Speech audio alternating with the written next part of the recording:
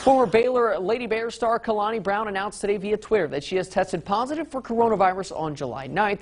She said she has been feeling better, but has been dealing with the effects of the virus, and as a result will not be able to start the season with the Atlanta Dream as part of the WNBA's season at IMG Academy in Florida. So Adam said she's feeling better, but certainly no day at the park for her, really battling through some of those symptoms that we hear so much about in that of COVID-19.